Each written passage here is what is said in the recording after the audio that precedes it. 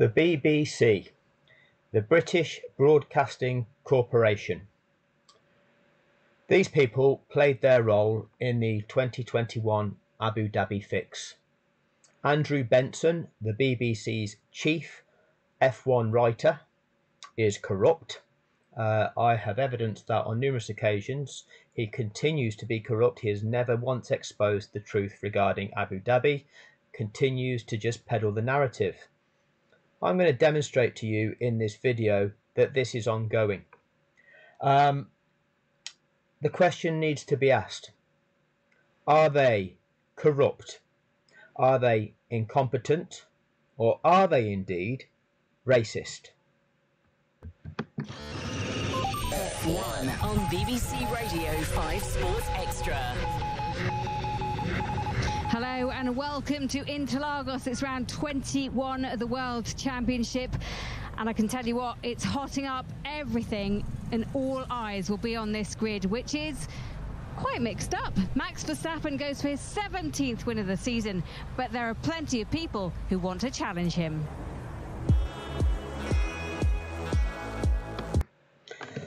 So Max Verstappen going for his 17th win of the season. This is, of course, insane weather. That's right, Talisa. Everything is insane. As you can tell, it's a sprint weekend. We've already had one race, which was won by Max Verstappen, you guessed it, but Lando Norris was there, he was up, and he was trying his hardest to win. It wasn't to be, but can he do it today? That's the question. Alongside me is our lead commentator, Harry Benjamin, and we know Max Verstappen will start from pole, but behind him, he's got all sorts of people who could challenge him. He does indeed. Charles Leclerc shares the front row with him. Also the two Aston Martins right behind. They share the second row. Lance Stroll ahead of Fernando Alonso, perhaps benefiting from the rather bizarre qualifying we had on Friday where the storm clouds came and then the rain came. But Aston Martin have been looking quicker. Feels like they've started to understand the upgrades that they've brought to that car over the last couple of races. So the other reason is they've got nothing to lose. Neither is. They've got nothing to lose. So we have been fed this notion that they have nothing to lose. It's a Formula One buzzword. Enjoy the ride. Anything can happen. They've got nothing to lose. This is how Formula One is sold. They've got nothing to lose. Alice Powell, W Series race winner, is also alongside me. The start is going to be one to watch. It always is. What is this start like? What do you have to do at Interlagos to make it work for you? Well, it's a very, very short run down into turn one, and Charles Leclerc has already said, building up to this race today here in Interlagos, he said, I'm going to give it everything going down into turn one. Essentially, he's got nothing to lose. Well, neither's Max Verstappen, but he's got nothing to lose. Enjoy the ride. It's only live once. Parrot the narrative. Now, pay special attention to what Harry Benjamin has to say when he's asked the following question.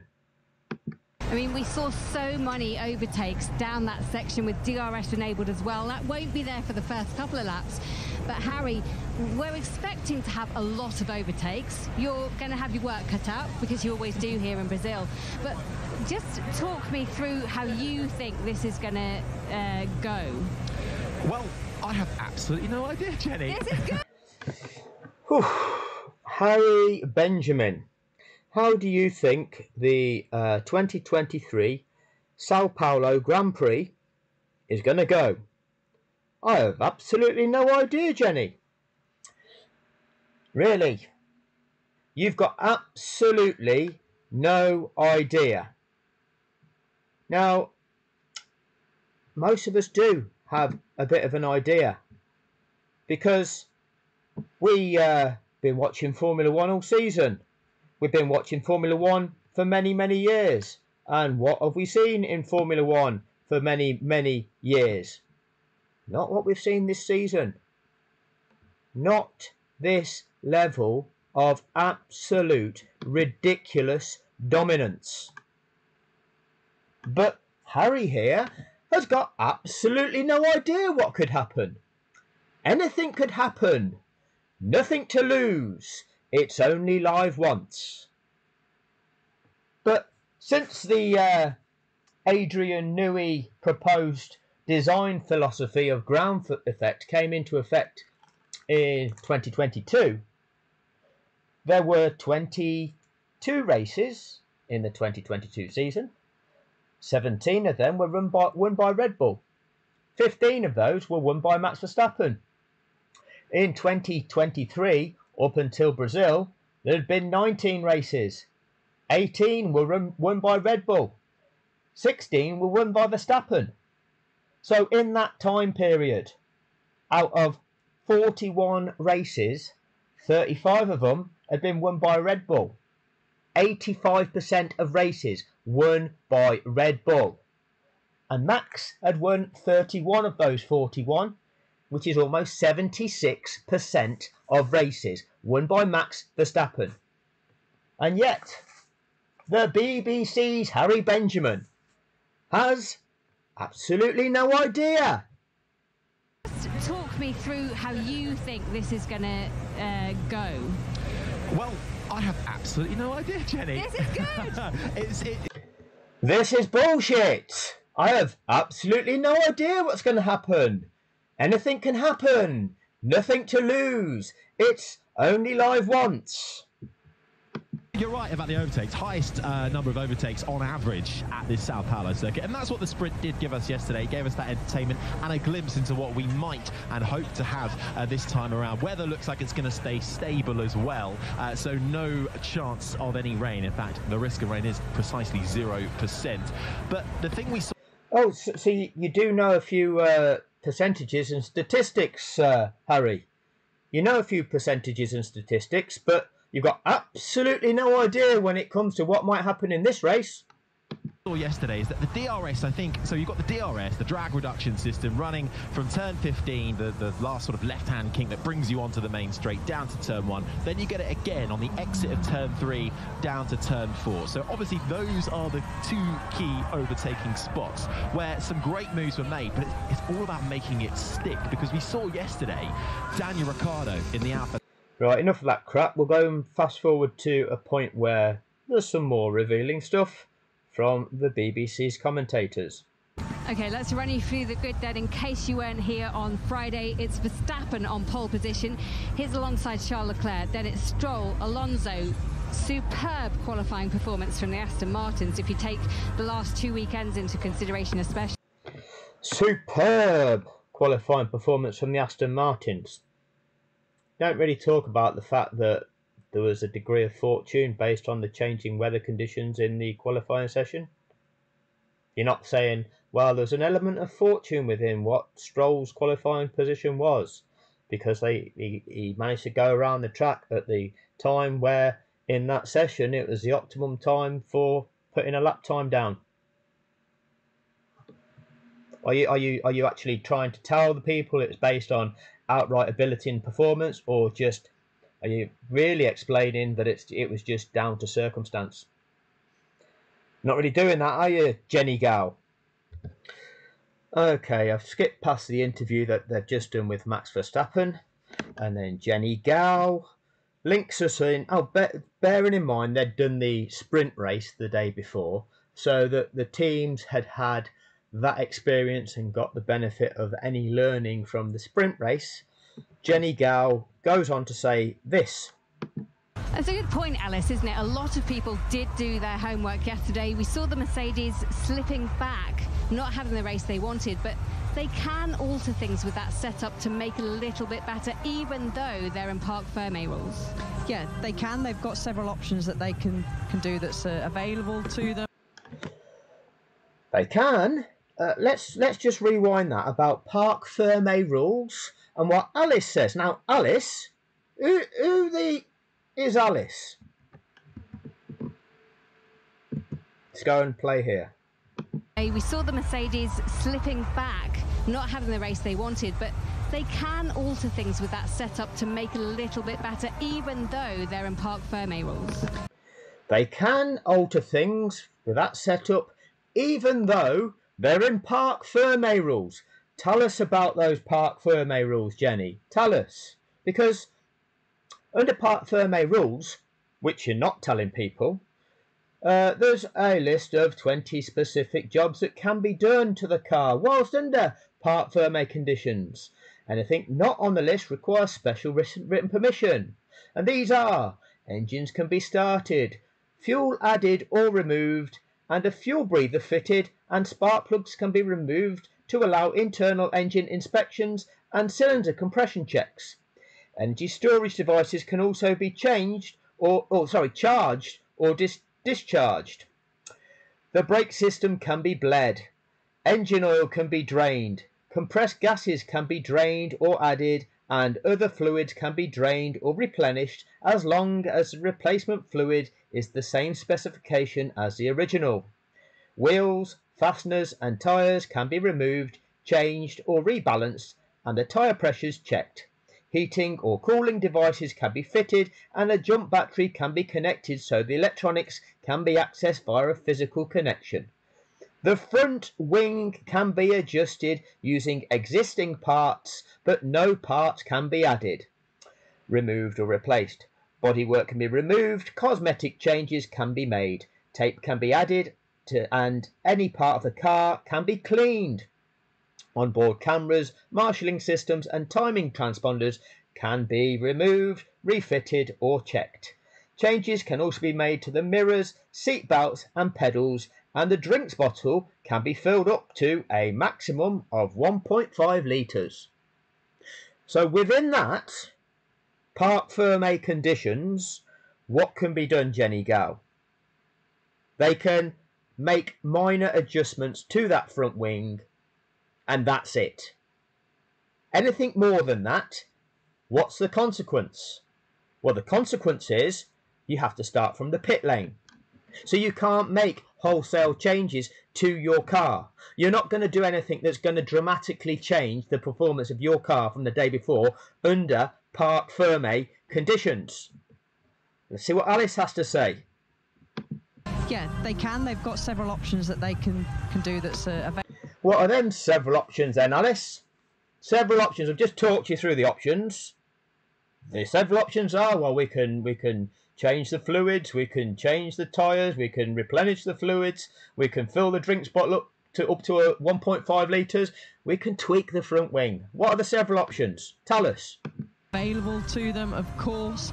But yeah, they really did struggle yesterday. Of course. They've got several options available to them. Of course. Yeah, all you listeners, you all know what them options are, don't you? Of course. Yeah, you all know. I'll just say it because you know. Do you know, Alice? You've just told us there's several options available to them. What are those options? Of course, they're the options.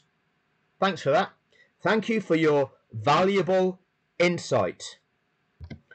But just so you don't think I've cut Alice off too soon, let's listen to what Alice says. But yeah, they really did struggle yesterday. I did wonder, George Russell set the fastest lap, believe it or not, of the sprint race yesterday, but he really came out of the blocks really quickly.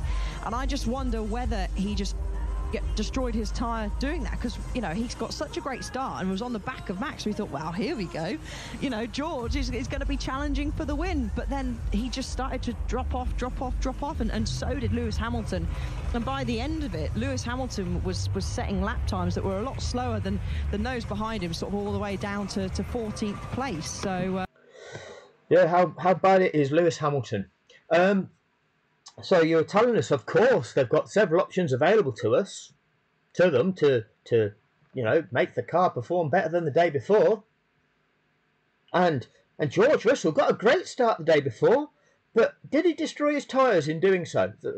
Thanks for the insight again. What have you told us there?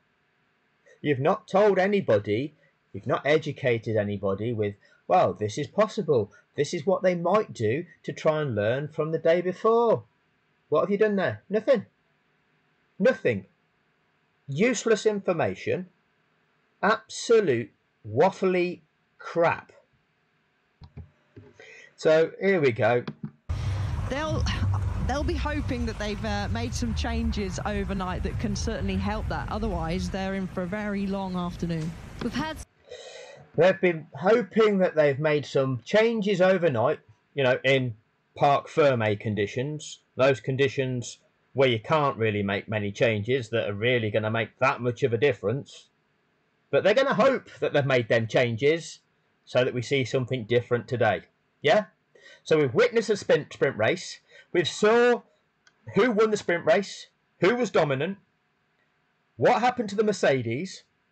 But we're hoping that in conditions where they're not allowed to change hardly anything, that they're going to make them changes overnight so that today it's going to be all different. Because you know what? Anything can happen. Anything can happen. They've got nothing to lose. It's only live once. So again, just for context, for those of you that don't follow Formula One, it's the British Broadcasting Corporation. We have a British driver. His name is Sir Lewis Hamilton. He has legitimately won the World Drivers' title on 8 occasions. One of those occasions, the sport itself cheated him out of it. He has won a record 103 Grand Prix. Well, it should be 104 because he was robbed of one. He's got 104 pole positions. A legend of the sport. British legend of the sport. British Broadcasting Corporation. You'd think that they would be maybe mentioning the fact that we've got a legend of the sport. Let's have a listen. Lewis Hamilton will start in 5th place alongside Lando Norris. He's had a good weekend so far. Let's hear from him. I just have a few seconds. I was saying, I was looking at Landinho bracelet here. Landinho means little Lando. Oh, so part of the interview is advertising a brand, but the interview is of Lando Norris. Lando Norris. Let's have a look how Lewis and Lando compare. So career points 5,033.5 to Lewis, 535 to Lando, 103 race wins to none, 197 podiums to 13, pole positions 104, 1. Total GPs 330 to 102. Points per... The list can go on and on and on.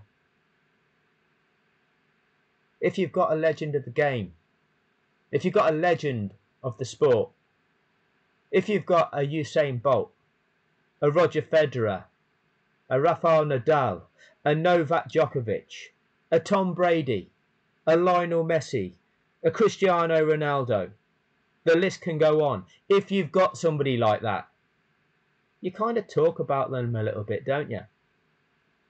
You kind of recognise their achievements and the magnitude of their impact on their sport. Not so much the BBC. Yes, go forward and put on a good show. That's right, Lando. Put on a good show. Jenny, what have you got to tell us, Jenny Gal? That's Lando Norris speaking to Mariana Becker. I think a lot of people would love Lando to just lunge and get a really good result here, wouldn't they? A lot of people would like to see Lando lunge and get a really good result here. So, talk us through what a lunge achieves in a Formula One race. We'd like to see Lando do a lunge and get a really good result here. Right, so a lunge achieves what? Well, number one, a lunge, you need to talk to people what's acceptable in terms of a valid overtaking manoeuvre or something that's out and out dangerous, which nobody's ever revisited since 2021. So that's for a start. So this notion of a lunge, a lot of these fans don't even understand. But what does a lunge achieve? You think that a lunge is going to achieve you a result in a 71 lap race? The race result is achieved over the race duration of, I believe it was 71 laps in Brazil. Lando might do a lunge at turn 1 on lap 1. Does that win him the race? Has it shown that throughout the course of this season and last, somebody performing an overtake on that Red Bull car on Max Verstappen, lunging past them at turn 1, does that result in them getting a really good result? Does that win them the race?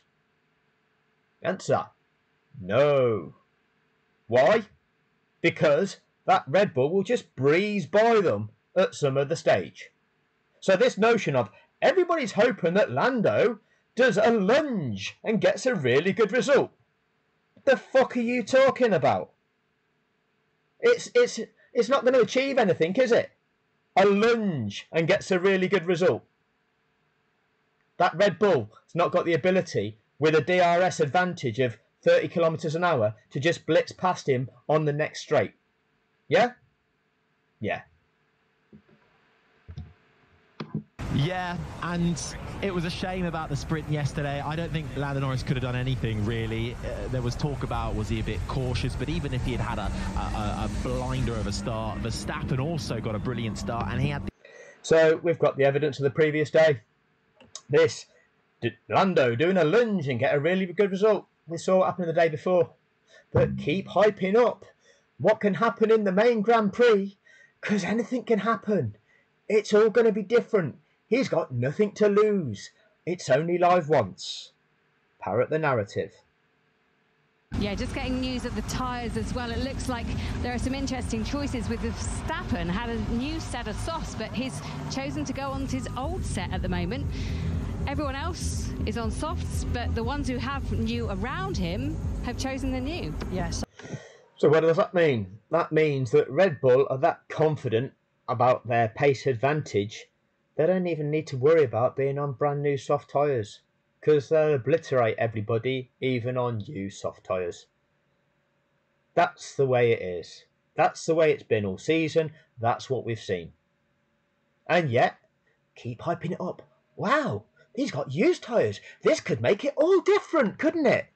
Let's see how it plays out. It could all be different. Anything can happen. It's only live once. They've got nothing to lose. Well, it is time for the Brazilian Grand Prix. Let's hand over to Harry Benjamin. Well, it's a place where comebacks have been raised, championships won. We love Sao Paulo. It's time for the Sao Paulo Grand Prix.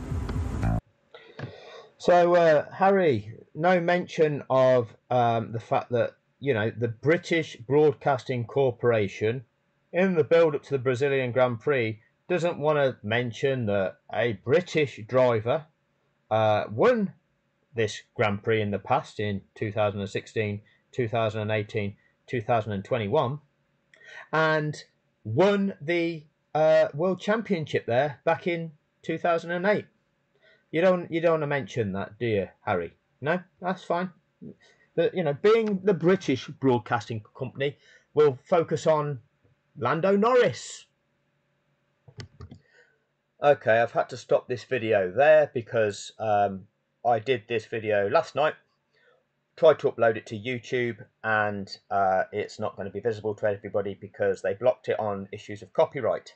So I'm going to break it down now into 3 sections. So that was part 1.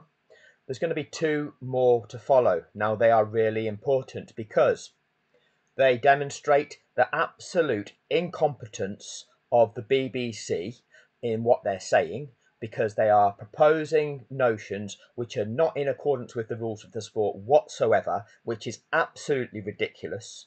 Absolutely ridiculous. And when you drill down to the language that they use and the manner in which they describe Lewis Hamilton, and contrast that with how they talk about other people, you've got to drill down to begging the question, why? What are those differences? Why do they talk about some drivers in one way and yet Lewis Hamilton in another? So look out for those 2 videos, extremely important. The BBC are truly disgusting.